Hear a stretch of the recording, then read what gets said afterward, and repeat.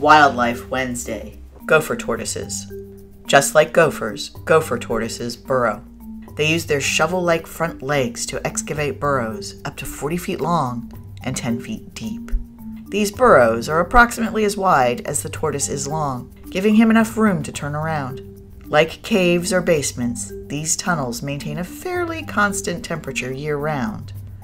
They provide an escape from heat, cold, and even fire. And not just for gopher tortoises.